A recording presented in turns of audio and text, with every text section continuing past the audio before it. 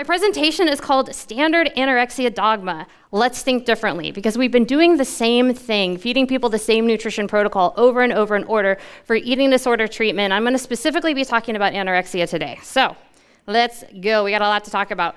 Who am I real quick? So like Doug said, my name is Michelle Hurn. I'm a registered and licensed dietitian. I'm also an ultra runner. So you guys, I practiced in the clinic for 11 years. And I continue to see this just disheartening connection between what I was being told, whole grains, fruits and vegetables, everything in moderation, and the health of my patients. My patients with diabetes, my patients with kidney failure, my patients with heart disease and obesity were just not getting better. But of course, I was being told, well, it's just patients aren't compliant. They're not doing what we're telling them to do. God, if they wouldn't be so lazy and would just eat less and move more, I'm sure. We've all heard that. But honestly, you guys, it wasn't until I had my own personal health decline in 2019 that I made a really big change. So I'm also the author of the book, The Dietitian's Dilemma. So why are we talking about anorexia? You guys, this is a deeply personal topic to me, and before I even go any further, I do want to disclaim that there are some images here that may be triggering. I have two women at the end of this presentation. I have a very short video testimonial, so I'm not trying to trigger anybody, I'm not trying to make anybody angry, but I think sometimes change only comes when we get a little angry, when we get a little uncomfortable. And so if you're a little uncomfortable and a little like, ooh, during this, I promise it ends well. So stick around with me, all right? So this is me when I was 12 years old. This was about 10 pounds. I was 10 pounds heavier here than before I went into treatment. I don't have a picture of when I went into treatment. So obviously, I just want to say I understand. Like if anybody here is dealing with an eating disorder, if you know or love or your friend or family has an eating disorder, it can be one of the most frustrating things, telling people, why won't you eat? If you loved the family, you would eat. It's so much deeper than that, and we're going to get into that. But just validating that it is a deeply personal topic for me. When I was 12 years old, like in that picture there, I was 57.5 pounds, and I ended up in residential treatment. So we'll talk briefly about that. I did become weight restored. Treatment saved my life, but I was anxiety-ridden. I was told as a 12-year-old, you will deal with obsessive thoughts around food the rest of your life. You will constantly be thinking about calories. You're probably always going to be bloated, have joint pain and aches. And so I just decided, like, oh my God, I'm going to have to become a high-functioning, recovered anorexic. I'm going to have to deal with this anxiety. I'm going to, have panic attacks. That is my lot in life. So I know a lot of people with anorexia, with eating disorders that may potentially be in recovery, maybe thinking that's your lot in life. I have good news for you. Stick around. All right, so what are we going to learn? So you guys, I think it's very important that we understand how we're feeding people with anorexia right now. Because if you understand what's going on, and then we also have to learn what is going on a metabolic level with people who have been suffering with acute and chronic starvation. That's where we're missing. That's where I think healthcare is missing. Because if we understand what's happening on a metabolic level, then you'll be like, Jesus Christ, we cannot feed people this diet and expect them to get better. So we're going to talk about that. I will propose the incredibly controversial idea that a therapeutic, carbohydrate-restricted, high-calorie, animal-based, high-fat diet for at least the initial refeeding process of anorexia, and traditional dietitians lose their minds. All right, so this is the traditional dogma. These are pictures. You can find thousands of images on social media. That's healthy, so is that cupcake. That's confusing. The dietary dogma, and here's the thing, it sounds good on a base level. It sounds good, right? It says, hey, this person is afraid of food. This person is restricting food. We cannot ask them to restrict carbs. We can't ask them to restrict sugar. That will further set them back. Most people can kind of wrap their head around that. But it is overlooking, I'm going to say this a couple times, what is happening on a metabolic level with somebody who's gone through acute and chronic starvation. We are actually putting a roadblock in front of their recovery. So really quick, just what is anorexia, you guys? It's characterized by an extremely low body weight. It's also characterized by an intense fear of gaining weight. And most of the people with anorexia do not realize the seriousness of the condition, much to the frustration of their family, friends, practitioner, and anybody who cares about them. And there's two different types. Restricting, where you're mostly just restricting the amount you're eating and the calories, or binge purging, where you may be eating a lot and then either vomiting or excessively exercising. Why do we need to reevaluate our treatment? Once again, we're going to have some images here that might make you a little uncomfortable. And also, I thought it was very important that I have an image. This is a male. So men represent 10% of the people who have anorexia, and they have an incredible stigma to overcome. So we need to make sure, doctors, family practitioners, that we recognize that this disease can affect both men and women. Anorexia has the highest mortality rate of any psychiatric disorder out there. Let me repeat that. More people will die of anorexia than major depression, bipolar disorder, schizophrenia, schizoaffective disorder, or generalized anxiety disorder. That's a big problem. You guys, for females 15 to 24, they have a 12 times higher chance of dying of anorexia than anything else, than getting sick, than getting in a car accident, than overdosing, drunk driving, 12 times higher. And the relapse rate is 50%. There's a lot of doctors, there's a lot of medical people here. How would you feel if you did a surgery and the fact if it was gonna fail was 50%? Can you imagine telling a patient that? Nah, flip a coin. We'll see how it goes. That's incredibly high relapse rate. Some other sad statistics, you guys. So this was a meta-analysis. It looked at 36 different studies, and what it found is that 20% of people who die of anorexia, they don't die because their heart stops. They don't die because they're not eating enough or their kidneys fail. They die because they end up dying by suicide. They cannot deal with what it's like to be chronically starved. When I was 12 years old and I was in inpatient treatment, the doctor told me he needed to talk to my family, so I had to sit in the office. Since I'm 12, of course, as soon as they walked away, I snuck so I could hear what they were saying. He said, I'm sorry, she has about a 10% chance to survive. And I remember at that moment, I wasn't scared, I wasn't sad, I was relieved, because I didn't want to live like that anymore. Even more distressing, 20% of people who do survive, you guys, they are constantly in and out of treatment. They spend their entire lives sick, and then they go into treatment, they might gain some weight, they come back, their families are frustrated. This also, a lot of the treatments for anorexia are not covered by insurance. This is a really easy way to become bankrupt or have financial issues. And finally, I will argue that 100% of people who are dealing with anorexia, and it may not even be, when I say this, you don't even have to potentially qualify with all the DSM-5. Meaning you might just be restricting calories or have eating disorder tendencies. You might not have full-blown anorexia, but they deal with racing thoughts around food. Like I said in the beginning of this presentation, I was just told that's normal. So I'm like, all right, cool. I'm gonna have to become a high-functioning individual with all these issues. And we have a crisis in care. This is from a really interesting article. You guys, there are no medications approved to treat anorexia. Also, in the United States and Europe, they're like, we don't even have these specialty centers. We don't have places where people can go that are really sick. There are 2 short video testimonials at the end of this presentation. One of the women says she was actually denied going to a place because they didn't have defibrillators. And they said, if you die, we can't restart your heart. So, like I said, people who need it the most often don't have access. And once again, it is poorly covered by insurance, so most people don't have $100,000 to drop. I want to read this. While the key challenge in anorexia management is ensuring maintenance of restored weight, far too often, inpatient or residential weight restoration is followed by rapid post-discharge weight loss. As soon as people get out of treatment, they might gain weight in treatment, everyone's hopeful and happy, they get home and they drop weight. Repeated cycles may result in severe and enduring anorexia, prolonged by suffering, lifestyle interruptions, and even death. So this is my question, why? Why? What is going on? Is it truly because people with anorexia just don't get better? Is it because these people are you too far gone?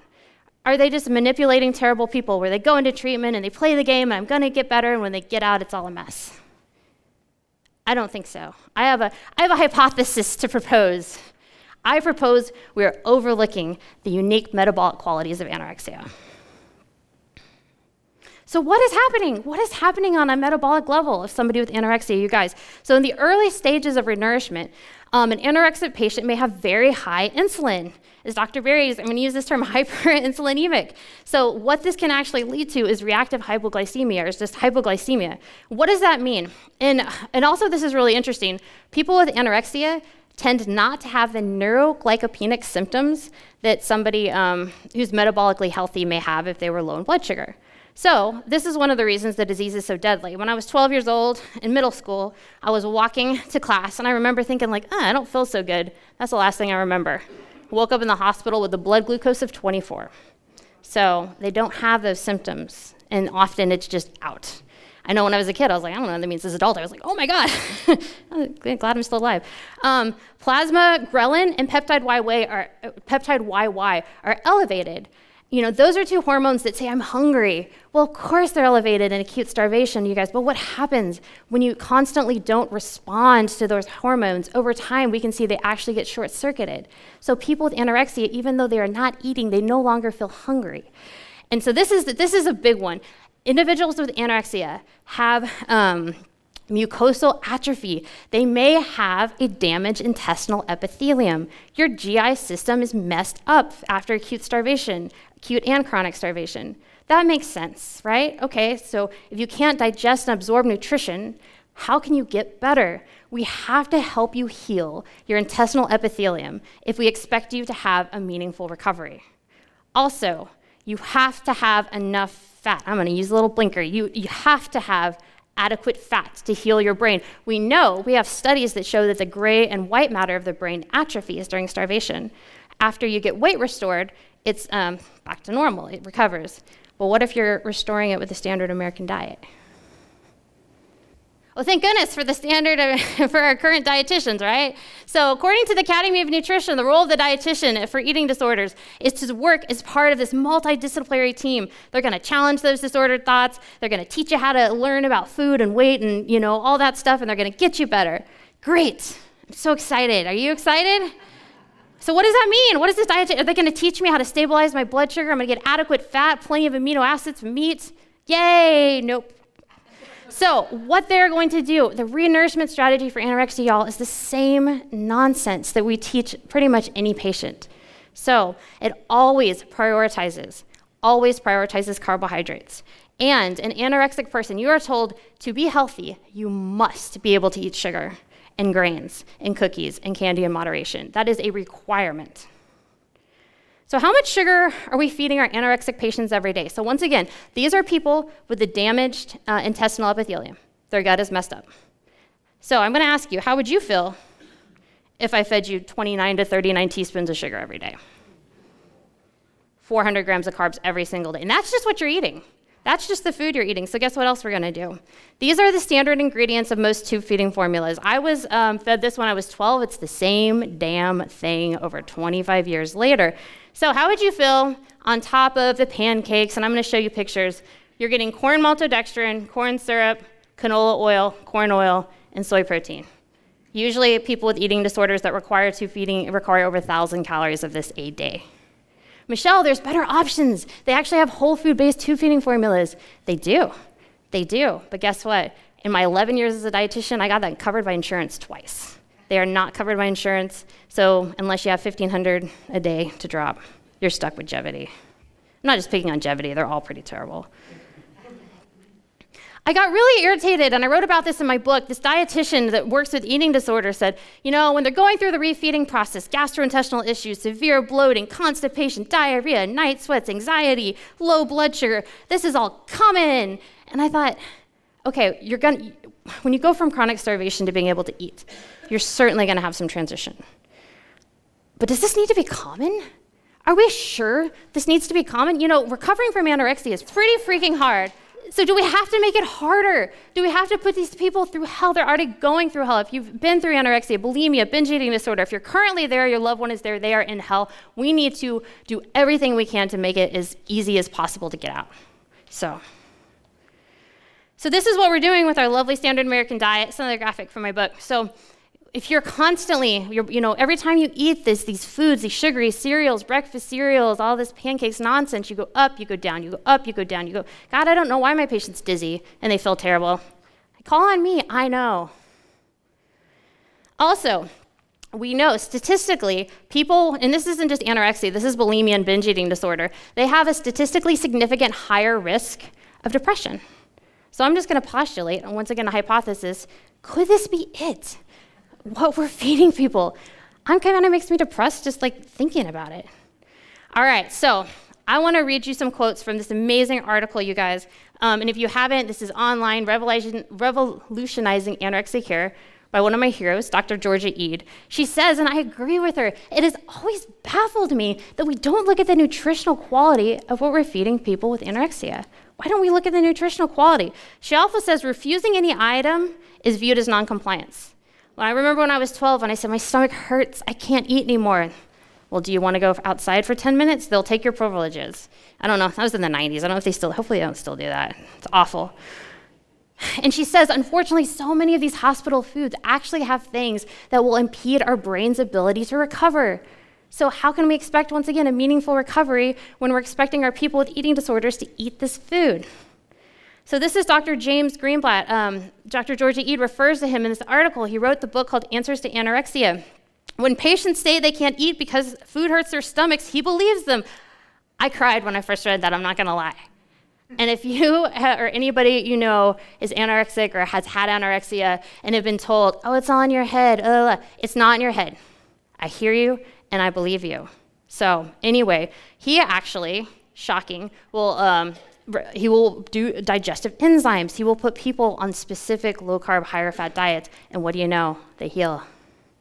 So why are we feeding people this? If it really doesn't help or heal people, why in the world would we do it? So these are the nutrition guidelines. Are they really designed for our health? It's bizarre. I have a whole chapter in my book about this, like how they came about. It kind of looks like a science fiction mixed with a little politics to make it real, but it's kind of a bizarre story. It's very interesting, beyond the scope of this. But when they came out, pretty much every chronic disease, you guys, has increased. You know, heart disease, kidney disease, major depression now leads our nation in the #1 cause of disability. So are these really for health? So the Academy of Nutrition.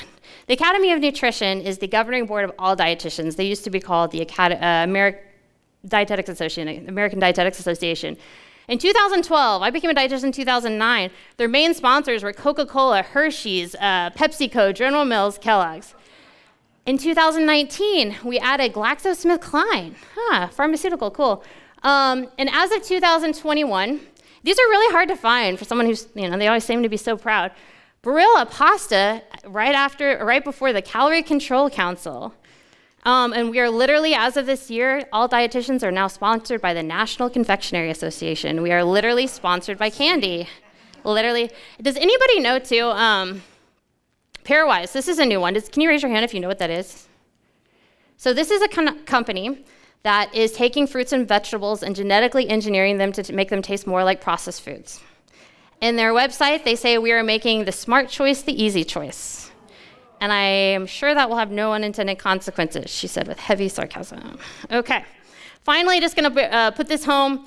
Continuing education, every dietitian has to do at least 75 hours of continuing education every 5 years. Depending on which state you practice, I practice in Oregon and Washington, they have different requirements. So this was cool, I got this and I'm like, oh cool, regenerative ag, and it's free. I definitely wanna do that. But look a little closer. Who is sponsoring this? Okay, well, General Mills is sponsoring this. What are they gonna make us learn? I'm gonna read this out loud. The third objective, participants will better appreciate the role packaged foods play in a sustainable diet and how dietitians can better educate their patients, clients, and followers on this important topic. This is for real, y'all. Y'all can't make this up. And so what this has caused, you guys, these are dietitians. This is on National Dietitian, Registered Dietitian Day. I am not calling out any one particular individual. I'm calling out an entire practice that is messed up because of the dogma and because of the sponsors that needs to wake up. We've got dietitians posting with pizza and donuts, happier D-Day, happier D-Day. This is nonsense. This has got to stop. Thank you.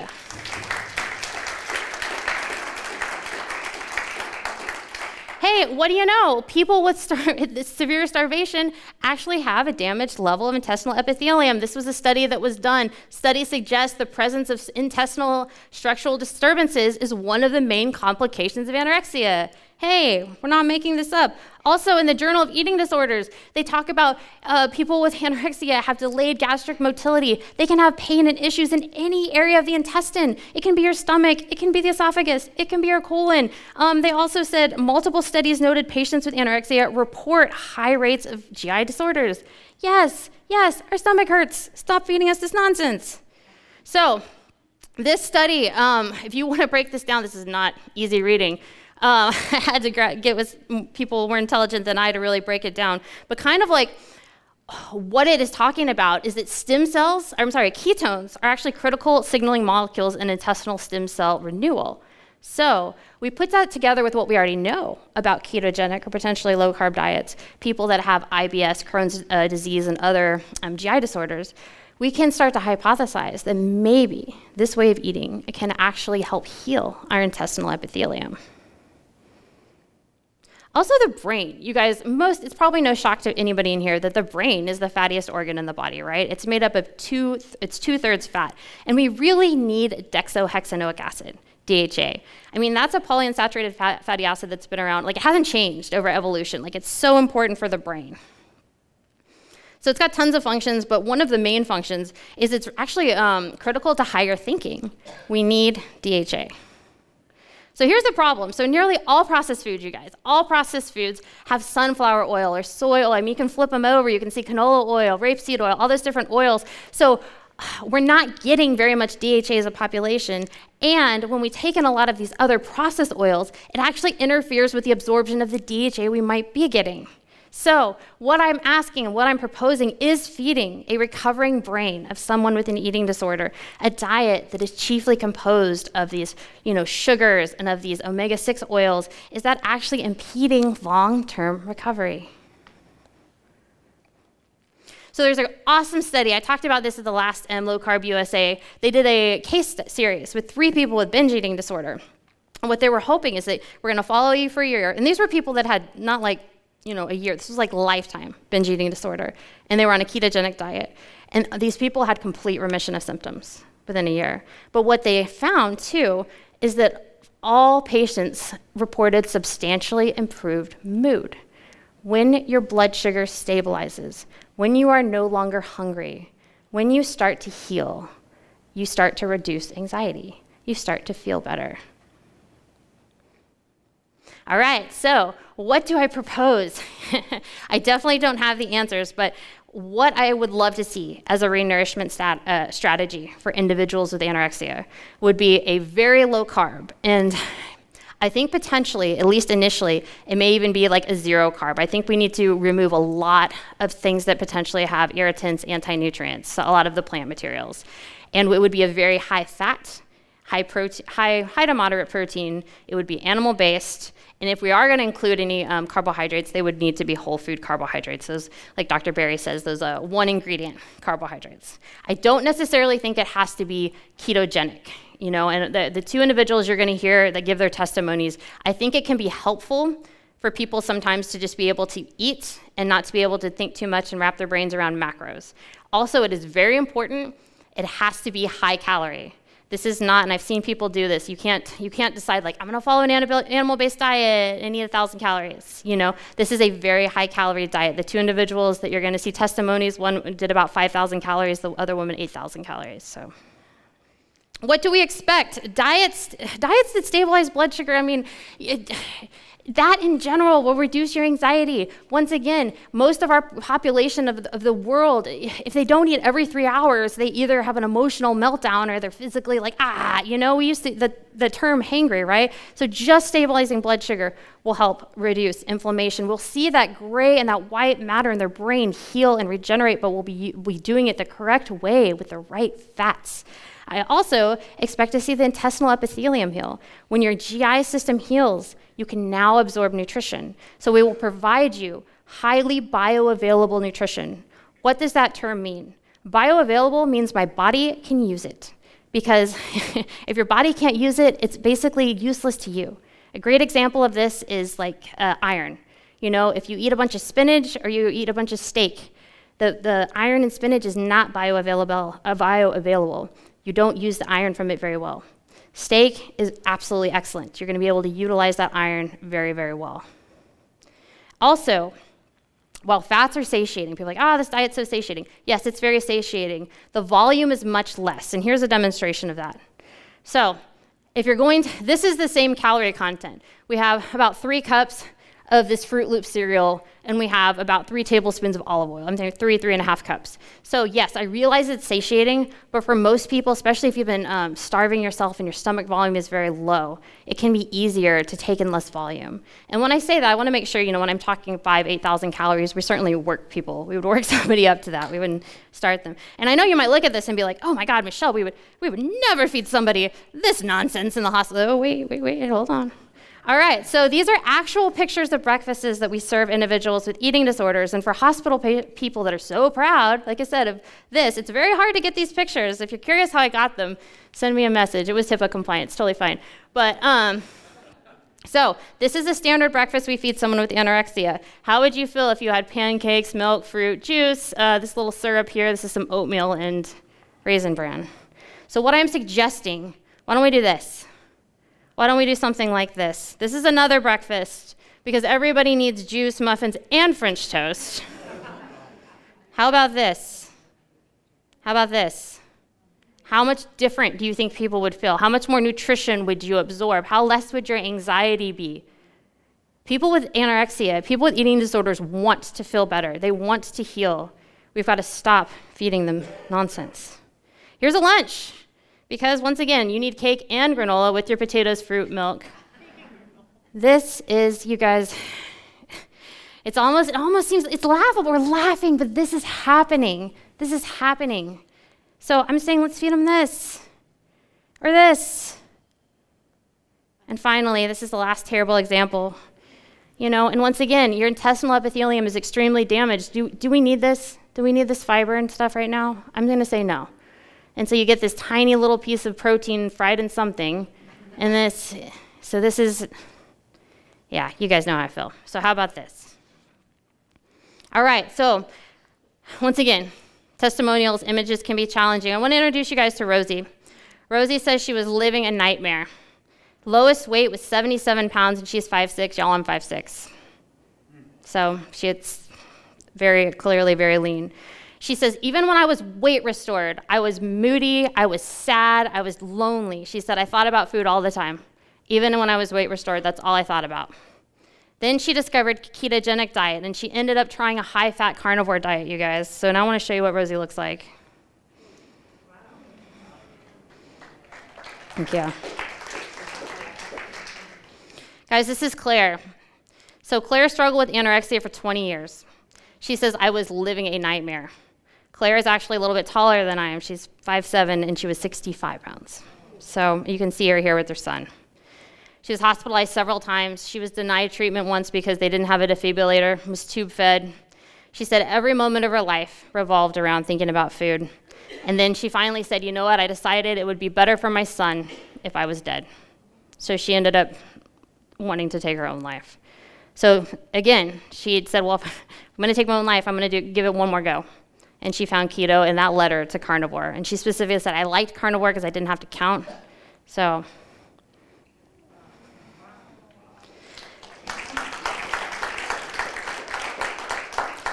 you guys, it's incredibly brave to share your own testimonies. When I interviewed both of these women, the interviews, they're like 43 minutes, so I'm definitely, no, just kidding. I can do all the 43 minutes. So let's, if we can play the video interviews of these women, I'd really appreciate and it kind of just consumed me, and I just started to kind of cut people out of my life, and, just didn't go out and socialize anymore, just went to work and came back home and did my thing. And that was pretty much my life. It was very structured and full of routine, and I did the same thing over and over and over every day. I think that was more coping mechanism for myself. It was something that made me feel safe and in control.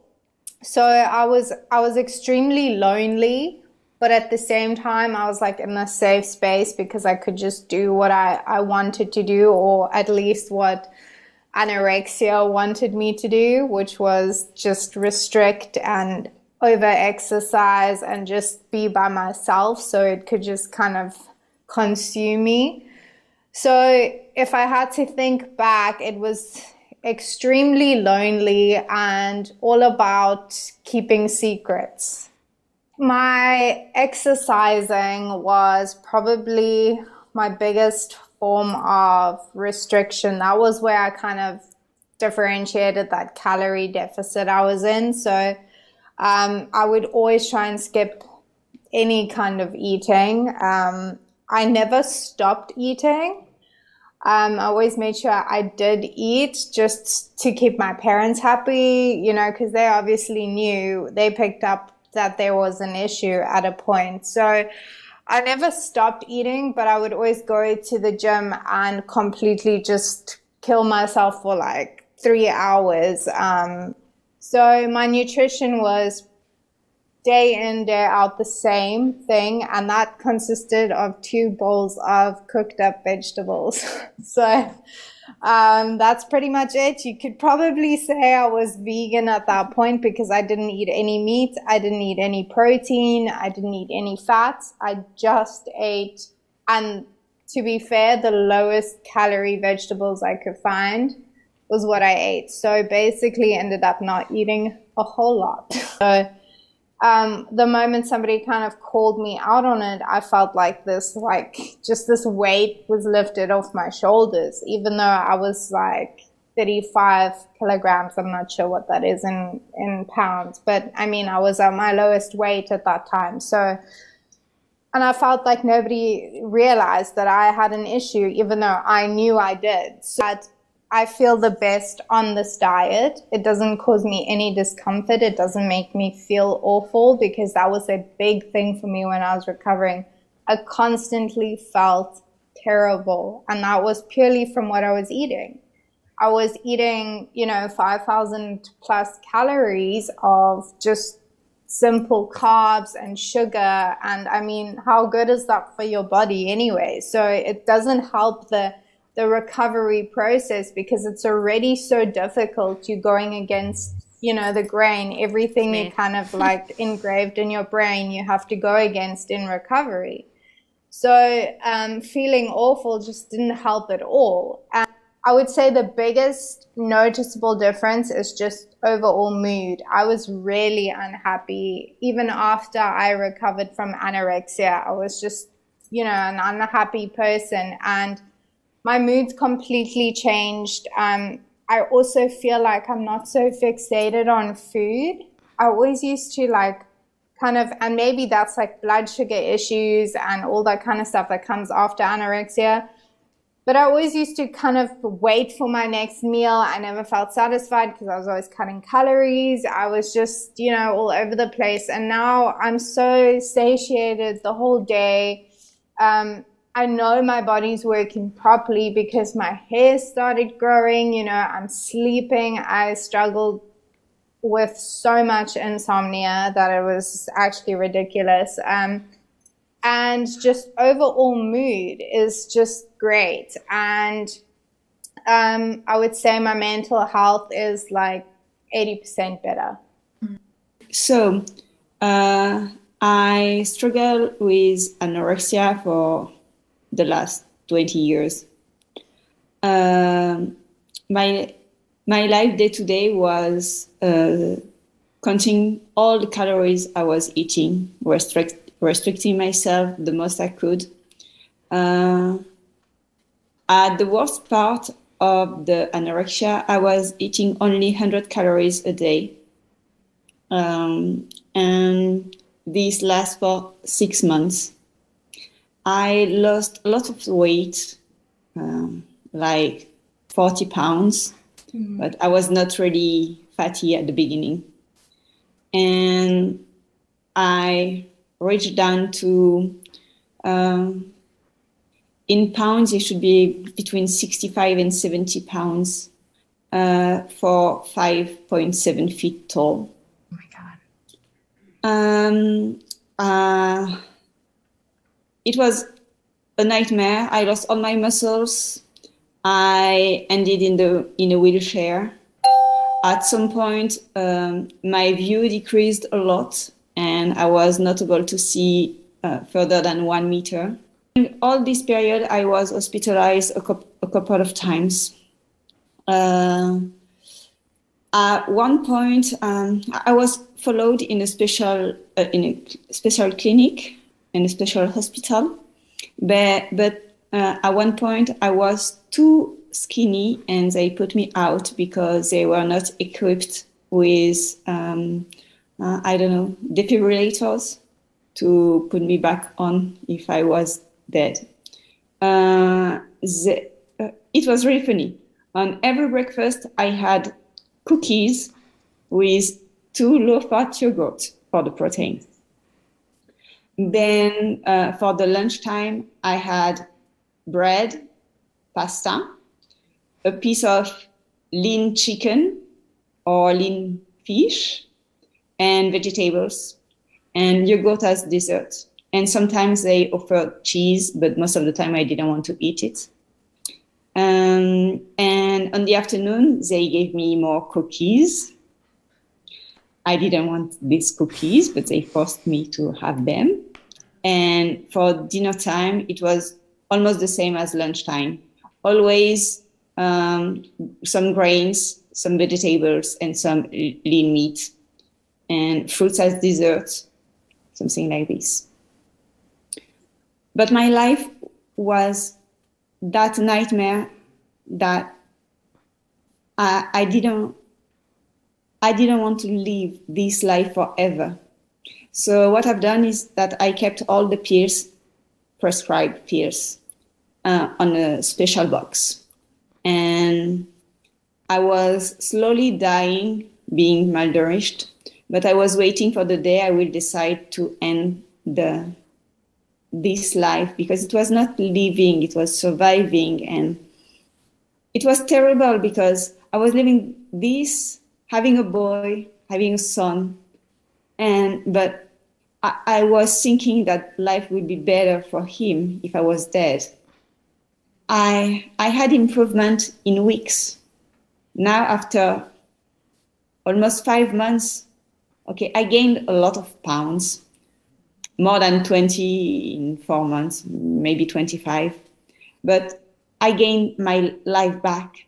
I'm not cold anymore. It's winter. It's freezing outside, sometimes snowing, or I don't mind. I don't wear gloves, never, because I don't need gloves. I'm able to do a lot of stuff in my house. I'm able to work full time. I'm able to go to the gym. I'm able to go to some fancy park with my boy. We are playing. I'm not focusing on calories anymore. I don't know how many calories I'm eating. Okay, a lot, already a lot, but just what I need to eat. And I'm able to do some exercises, and I'm fine. I'm workout beat and everything. But as well, I'm able to do like really quiet activities with my boy. We play chess, we play card. I'm able to focus anytime without thinking about the food.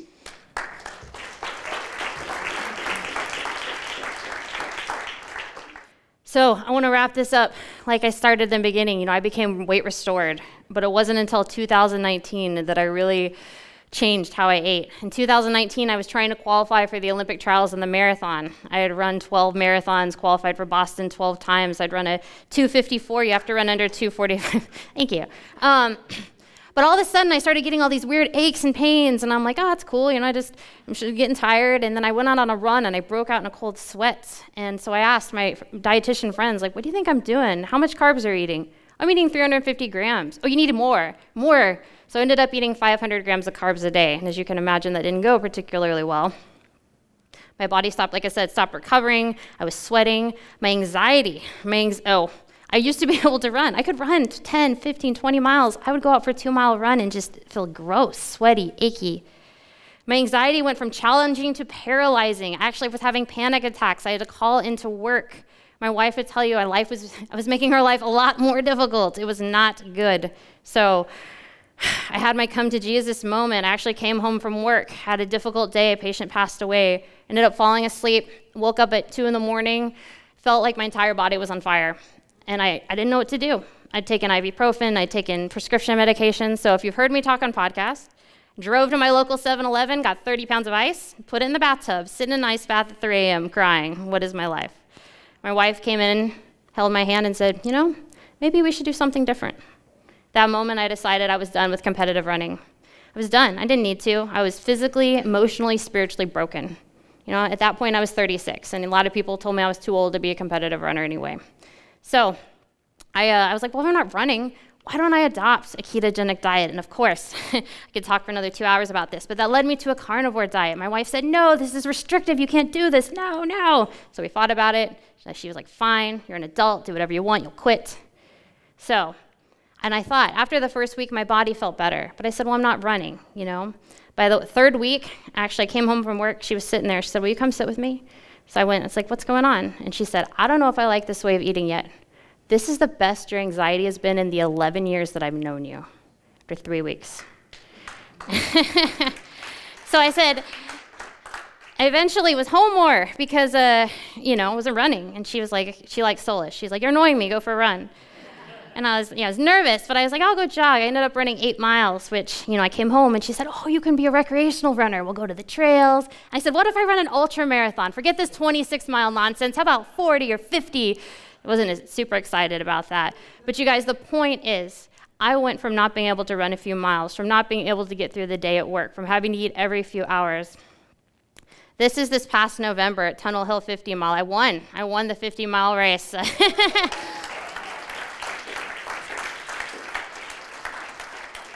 If you go on my Instagram, when I crossed the finish line, I'm screaming, and someone said, why did you scream? And I was just like, oh, I can't. I can never fully tell you. I've been to hell and back, man, but I'm so grateful, and this is why I'm here sharing this message. So now I'm an ultra runner.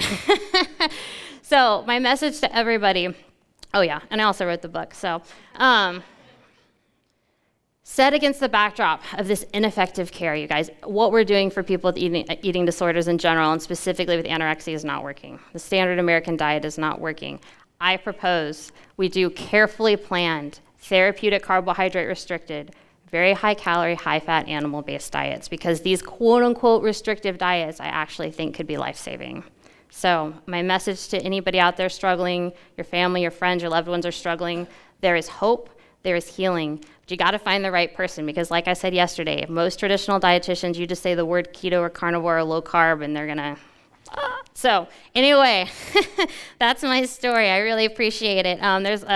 There's my works cited. You know, I would be honored if you guys are interested. My book is on Amazon. I had some copies yesterday. You snooze, you lose. So, but it really helps me. It does help me. Follow me on Instagram. That's fantastic. I'm about to be doing short 5-minute low-carb videos. Come see me at the table. Scan the code. You can get them emailed to you. What else can I tell you? I think that's it. So yes, thank you. Thank you, Michelle. Another great presentation. Thank really, you. really Good to see appreciate it. Yes, it was great. And everybody get her book. It's absolutely fabulous. I listened to it on the way to Low Carb San Diego last year. Thanks. So it was really nice.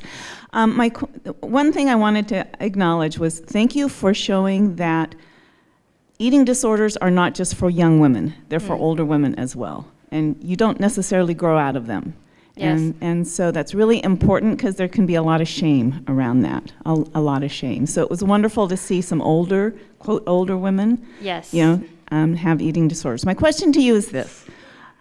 What is the role, and can there be a role for either intermittent fasting or time-restricted eating for both or either anorexia or bulimia, and is there a point where you can introduce them or you won't introduce them, and are they different between anorexia and bulimia? That is a great question, and I often get asked, do you fast, do you use intermittent fasting? And my initial response is I would much rather see people, especially with anorexia, and if you're at a lower weight, I think I would not intermittent fast. I think you need, just because you're gonna need so many calories, I think if there's a point that you're metabolically healthy, you reached a good weight for you, and also recommending working with somebody that you could potentially intermittent fast. But I know a lot of people that say, like, look, I eat 3 times a day and I'm really happy. So I think that's, for most people, it's pretty individualized. Like, for me, I know I probably never, and some days, like, if I run in the morning, I'm not gonna, eat until later, but I would never purposely intermittent fast, just because it can, it can still kind of mess with your head. It's not a perfect situation, right? So, yeah. Bravo to you. Thanks. That was beautiful. Also, bravo to Low Carb USA, because I think in these types of conferences we tend to necessarily focus on obese, overweight when we're looking at metabolic dishealth. But I appreciate your bringing up the eating disordered crew, because to me there's a bridge there, and that it's both populations are malnourished. Yes. So obese, overweight, malnourished, obviously anorexic, bulimic, malnourished. So my question to you, and thank you for bringing up all of this, because as someone who's been in your shoes, it means a lot to see you up there and helping people. And now you're Dr. Squared Ben. I didn't realize you had 2 PhDs, but I think you might like this question. One of the things that really helped me recover from a severe eating disorder was actually weightlifting. And I'm not saying that someone in that acute hospital 65-pound situation should be hauling weights around, but I'm just curious if there is any kind of study of that, because the person who has an eating disorder is deathly afraid of getting fat, gaining weight, saturated fat, all of that, and it ends up that all of that is good for you. And just in my N of 1, weightlifting really saved me, because I was able to put on muscle and then gain strength. So can you speak to that in terms of I don't know of any with study, but I hear what you're saying, and I absolutely validate that. I think especially, and like, I appreciate that you made the point that, like, not in acute recovery, not when you're like, obviously as lean as these women were, but I feel like because everybody, like if you tell, I think that's why we see such a high rate of relapse, because, you go in and you eat the standard American diet, you gain a lot of fat really fast, and you feel awful. Well, you don't want to be fat and feel, or you're not fat, but you feel fat and feel awful. So it's like, what if we made you feel good and strong, So I think I think exercise, and just like anything else, man, once you heal the brain, that's another thing, is like, no way of eating like will heal you from an eating disorder, but when you have that brain health, it paves the way. You can start working on your issues. You can start sitting with your trauma. You can start processing stuff. So I know for me, I've had people come at me and be like, you're still eating disordered, you're a runner. It's like, it's one of the greatest joys of my life to be able to run. And I think that has helped keep me on track, and so it's like, oh, sorry you feel that way, keyboard warrior, and there's a lot of trolls on Twitter, it's fine. Well, second part to that, too, would be just you can be recovered from an eating disorder, and I really appreciate your bringing up this sort of anxiety or other mental health issues that can persist, because honestly, and I'm sure y'all all know Nina Teicholz, it wasn't until I started to not only stop being afraid of saturated fat, but actually looking to find it constantly, that I was able to stop all of this obsessive counting and worrying, which I do think our obese population needs as well. It puts all that asleep. So thank you for saying that, because I forgot to say that when I got really excited about DHA. I mean, we've got to prioritize animal fat. Like if I ran an eating disorder center, we would have salmon and tallow and butter, and so that would be like our most fats, because I've seen health transform in weeks with that really high saturated fat, where it just doesn't do that with like olive oil and other things. Hi. Thank you for your talk. I love how you appreciate the bravery of the testimonials that you presented, but I wanted to acknowledge your bravery of sharing your story with us. I think that really brings it home to people. Appreciate that. Thank you. Absolutely. And like the previous person said, I really appreciate that you bring about eating disorders, because I do feel like we really discuss fatty acid profiles, lipid profiles, and we're always talking about weight loss, but there really is a bigger picture to nutrition, and I really love that you bring that story to us. I am what I like to call a recovered dietitian. And welcome. Yes. So my question to you really relates to how you treat recovering anorexics, and I noticed that both of the diets were carnivore. And is there something truly unique about carnivore versus low carb that you find with these recovering patients and yourself? Yes, that's a great question. And I was discussing this earlier, actually. I do think it is really helpful, and I don't have data on this, but I will just tell you my own anecdotal experience, their experience, and many people that I've talked to.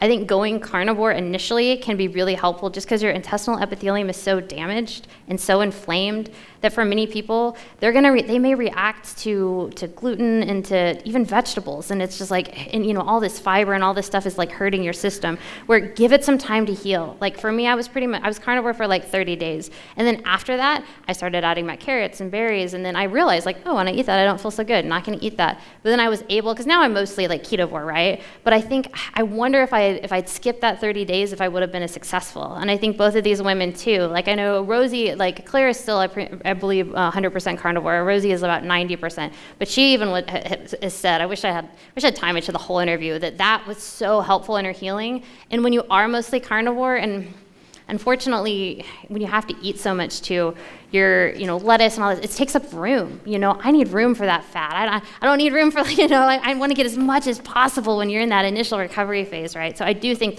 it is most helpful, at least initially. Thank you so much. Sure. No, thank you, Michelle. I have a quick question at the end, but just to share a little background and insight similar to yours. I'm another recovering competitive runner, ran burning lots of carbs.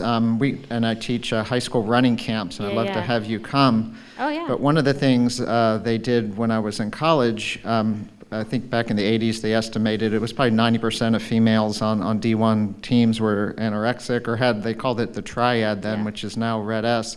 But they used to weigh in all of us every week. And the women used to put like stuff in their pants to kind of try to up the weight.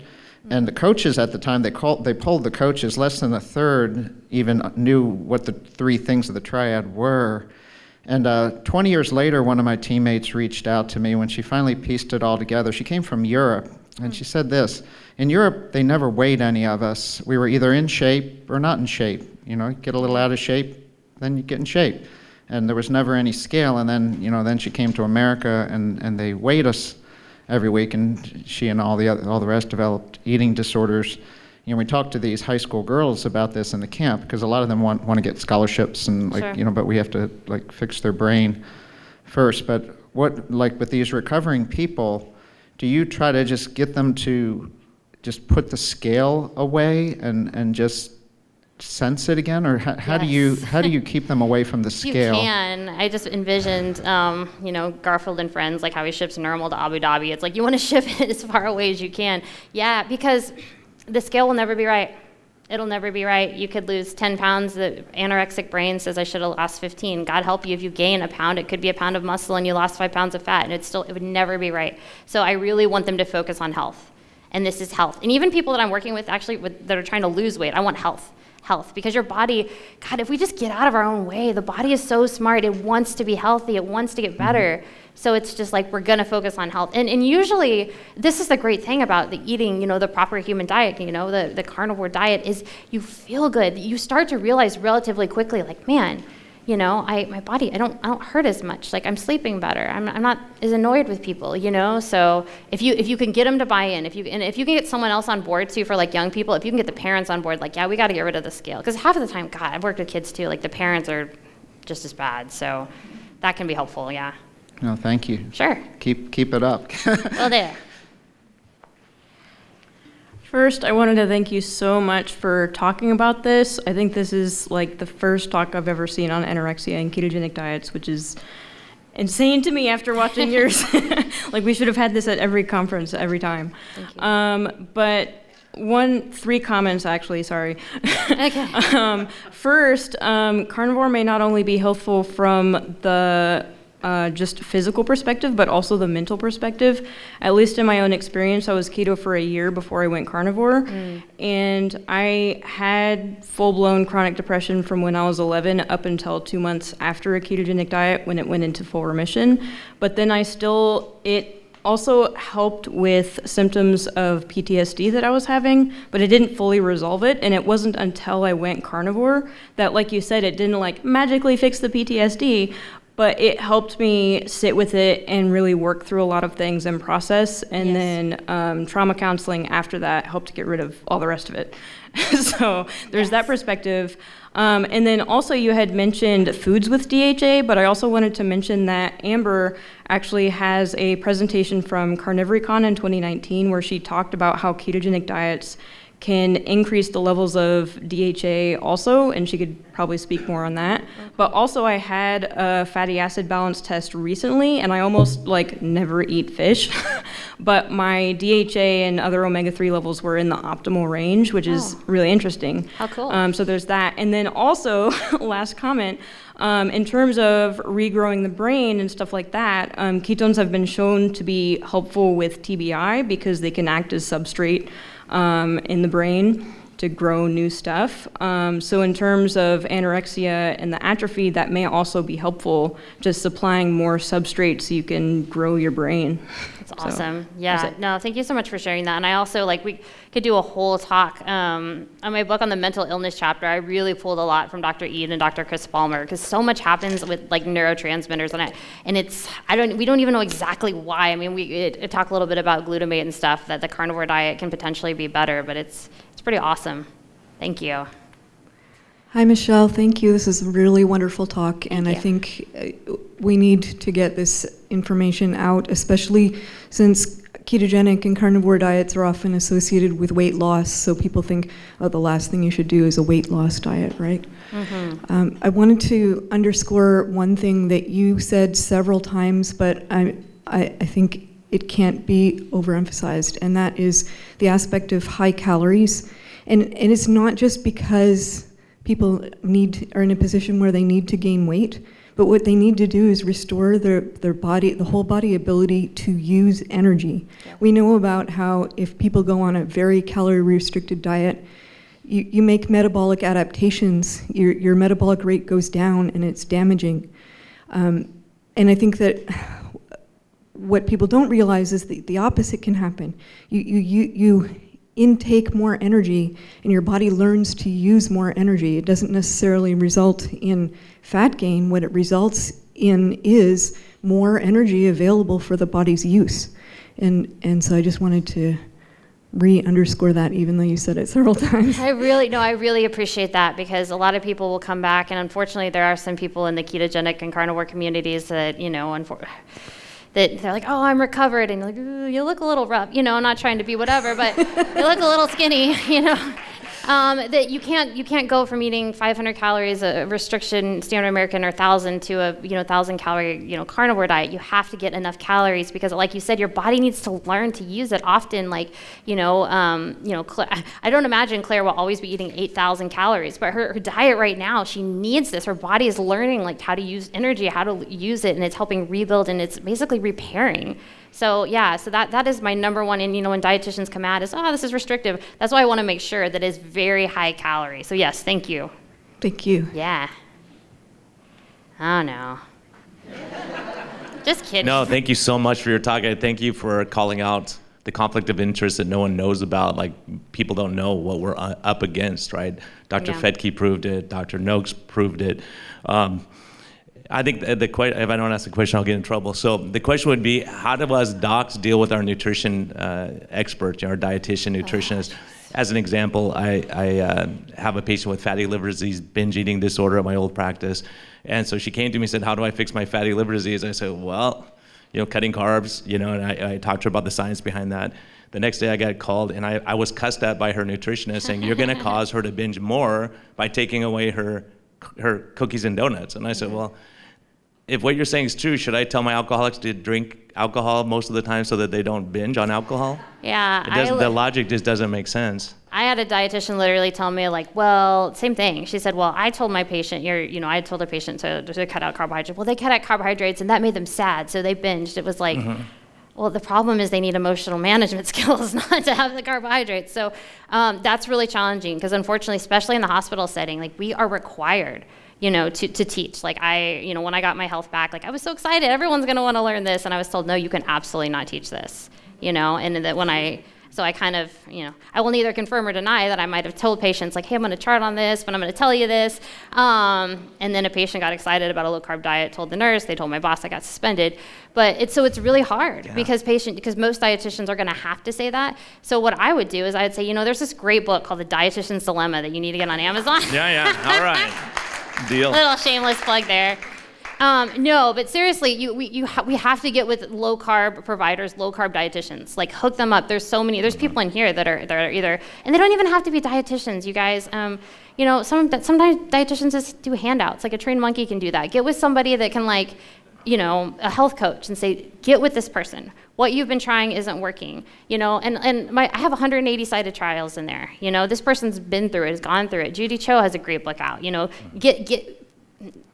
Get them with a better dietitian. That's all I can say. I wish I had a good answer, but I'm finding it really hard to change traditional dietitians. I mean, we're kind of slowly trying to do it, but if they're with a traditional dietitian, it's going to be tough. Sorry, I wish I had easier. And how about directly with the patient when they're scared about, they've been told over and over not to eat animal fat, so they think, if I eat fat, I'm going to get fat, right? Yeah, I think just say, this is, I always say just like, hey, humans throughout evolution, all we did was eat meat and fat. We had 0 rate of chronic disease, everyone was healthy. We added in all these processed seed oils and sugars, and now we're all sick. But it's meat's fault, so you have to, I try to get back to common sense first, and then, and also just telling people, this isn't working, this isn't healthy, trying, I don't know, I wish, that's a tough one. And the other huge aspect of that is we know brain inflammation worsens depression, anxiety, stress, all these things. If you're a stress eater or a stress, you starve yourself to get, your mental, who knows? Ketosis, when you're starving yourself, you go into ketosis, maybe that's calming, right, of the brain. And when we started, if you listen to episode number 10 of Low Carb MD, we talked about addiction, pornography addiction, like every addiction you talk about getting better on a ketogenic diet, and all these patients came up and said, yeah, it's true, it worked for me. The mental health aspects of it. Well, and one more thing, Dr. Westman told me too, he said a low carb diet, he said, is the most studied diet out of everything for its efficacy, it works, it's safe, and it's sustainable. So when people are like, there's no research, we're gonna die. The most studied. So, I don't know, if patients are willing to look at the research too, you can always say that. Like, hey, we have tons of trials on this. And it's like, there's very little risk for most people. So you know what, let's give this a try for 30 days. And if that's like, let's give this a try for 2 weeks. Because the first week you're gonna get, you're not gonna feel great. So let's give this a try for 2 weeks. So most people can do 2 weeks. Awesome, thank you. Thank you, Brian. Hey, Michelle. Obviously we know each other. I'm Judy Cho, but I just wanted to share because I know I'm probably not supposed to share my story, but I struggled with an eating disorder for 12 years. I was plant-based. I was on every single antidepressant, antipsychotic, and this way of eating has healed me, and I'm advocating. My question, though, so thank you for sharing. I think it's so important to talk about mental health, because ever since we're a baby, when baby cries, we give them formula and breast milk. And so all of us have a relationship emotionally with food. And it's figuring out how do we heal from that once we don't use carbs anymore as a crutch. So my question for you is, I get asked a lot from RDs, well, I believe in the carnivore diet, the ketogenic diet. So how do I start implementing that when I'm a RD? I get asked that a lot, and in general in the hospital you can't. There's literally legal issues that the hospital could get in trouble, get shut down. Like I said, I will neither confirm or deny that I was kind of telling people and charting something different for a minute. I left the hospital. In 2020, I said I can't do it anymore, and so I took a 80% pay cut to do manual labor. It was good times, so buy my book.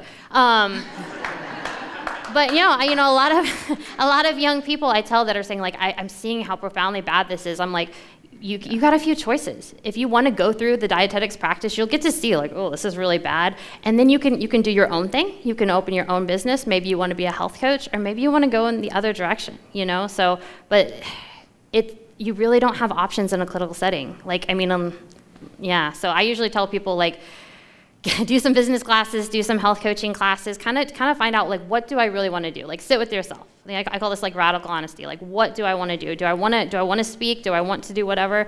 And then start making a plan, because it's, in my experience, and I don't think in my life, maybe in my lifetime, we're not going to be able to change the hospital from the inside. So if you go into private practice, could someone try to take away your license from teaching something other than the My Food Plate? Yeah, it's really hard. It has to do with, do you bill insurance? Like right now I practice as a nutritionist. Gotcha. You know? Okay. Glad I calculated that I'll be done paying my student loans by the time I'm 161 though at the rate I'm going. So it's fine, it's totally fine. Yeah, you can. It's just there's the regulations, you know, we're under this ethics, you know, which is ironic, right? Like the code of ethics says we have to teach this, so you can't. But there are dietitians that do teach ketogenic, and then, you know, you just have to make sure you have the right IDC-9 codes and that you're doing it. So it's possible. You just have to be creative, and you have to make sure you're doing it, you know. You would have to do it in a private practice and in a very specific way. Gotcha. Well, thank you so much for this conversation. I think it's really needed. Thank you.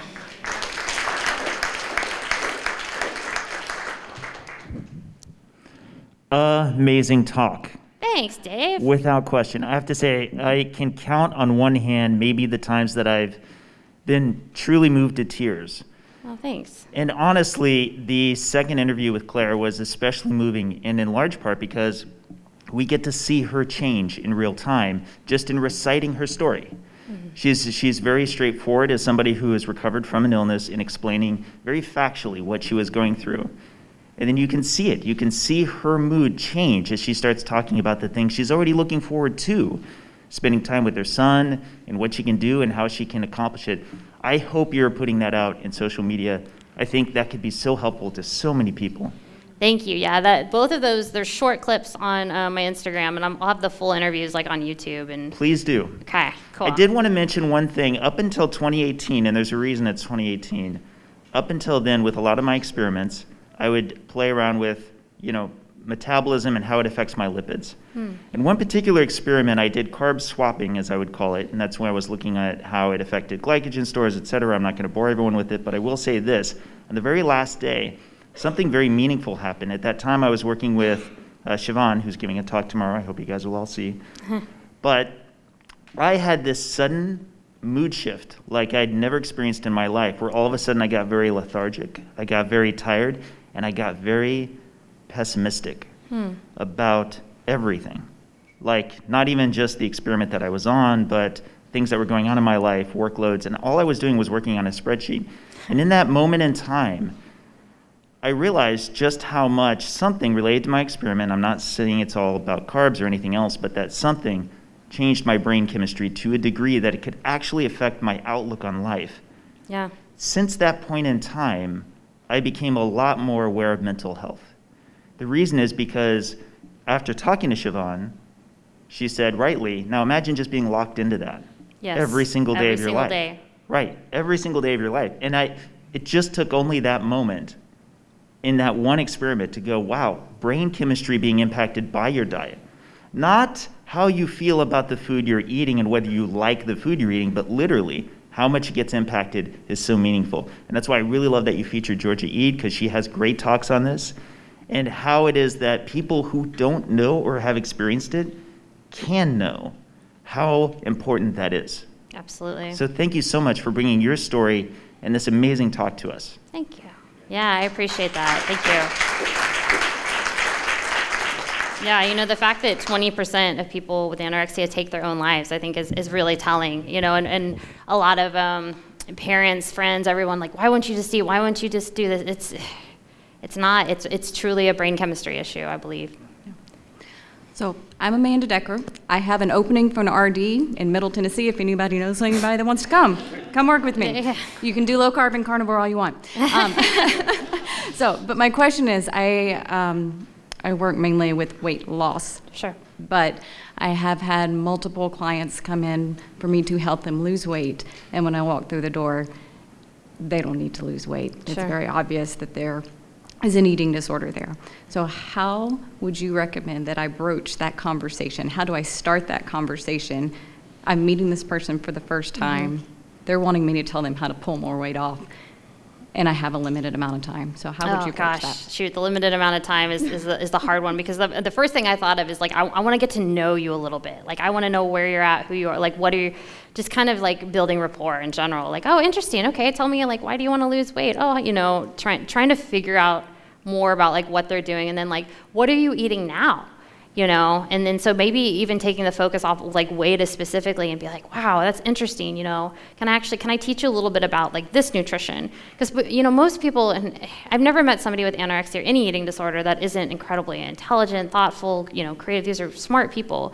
So then breaking it down, like, have you thought about eating this way? Because they're hopefully, you know, maybe they're eating plant-based or standard American or restricting, like, you know, if you eat this way, you could actually feel better, you know, and I never use words like weight, like you could feel stronger, I never say healthy, that's a scary word, you know, so just, gosh, that's a tough one, but I would try to build rapport as best as possible. 2, I would kind of see like what they're doing right now, and then, you know, and I always ask patients, is it okay if I tell you a little bit about like this way of eating that's working for a lot of people and it's just really good for your system? And also just 90% of people just in general have anxiety. Do you deal with anxiety? How's your energy? Oh, I'm tired, I'm anxious all the time.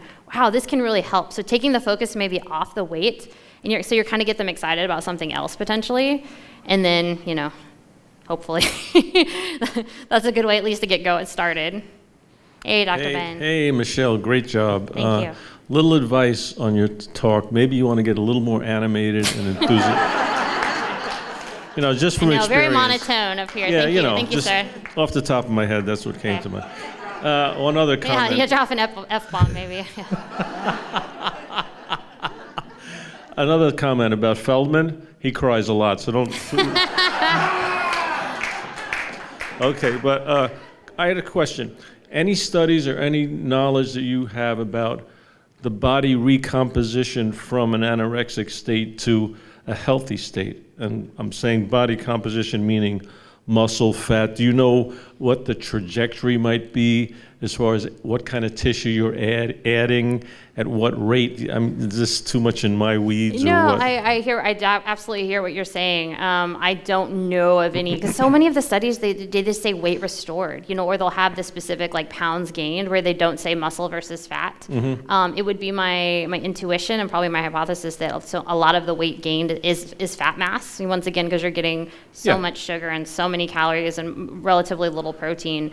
I would love, you know, my perfect world, once again, everybody would have a scan, a muscle fat, and we would feed you a very high fat, high calorie and diet. Also skeletal. I mean, that would be an interesting, because I would assume some of this weight is going to be, you know, like bone density, osteoblasts, upregulation, you know, meaning bone building stuff. Yeah. So that to me, another comment, you know, you're talking about mental state and stuff, and I've worked with, in fact, my second PhD, I did a lot of work with anorexics, bulimics, and stuff like that, and how exercise affected that. And one of the things I think suggested, anyway, you could tell these, mostly gals, I haven't seen an anorexic guy in my history, but anyway, is that would you be okay with putting on muscle? Yes. Okay, and don't forget, muscle weighs, you know, 3 times as much as fat per density. You know, that's a way to kind of, okay, that sounds okay. They're not afraid of that a little bit, you know. Yeah. And the other thing is, as far as the mental thing with this eating, there's a very famous study done at Duke with exercise, higher intensity exercise, and Zoloft in women. Okay. And they did a 6 or 12-week deal, one with Zoloft, one with exercise. They got the same performance out of it. You know, when they give you the scores, how do you feel? Are you less depressed? And also chemically, they got the same exact response. One did no drugs, and one did a drug. Yeah. Okay, and that's a pretty famous study out of Duke. I had one other thing to say, but I'm old and I forget stuff. No, I really appreciate you brought that up about bone too, because I also worry that the standard American diet is either not, it certainly isn't helping bone. You know, when I was 18, I was diagnosed with osteoporosis. Of course. That's not great. Yeah, of course that's going to happen. Yeah. And so just, and on my osteoporosis talk is, whenever you increase muscle, you increase bone. Whenever you lose it, they both, sarcopenia, osteopenia, are just correlated hand in hand. Okay, so when you increase protein synthesis in the muscle, build muscle, you increase protein synthesis in the bone, which is basically a protein matrix, okay, that becomes more dense and can hold calcium more readily, and you can leach it less readily. That's what osteoporosis really is. So, okay. Thank you. Great job, Dr. kid. Thank you. Appreciate it. Good. You need the mic. Okay. Oh.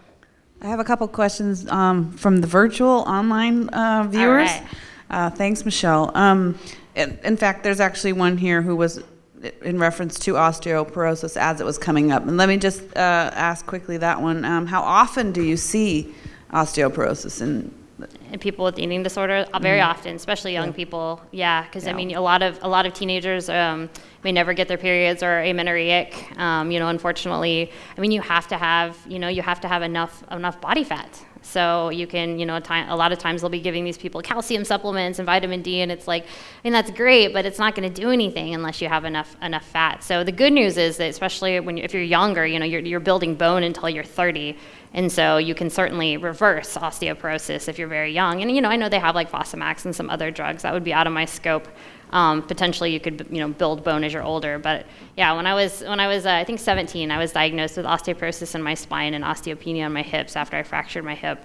You should read about it in my book. Just kidding. I would love to. But seriously, but I was able, as I had to, I had to gain more weight, and I had to, you have to start having periods. So I do see it a lot, but especially for younger people, it is potentially reversible.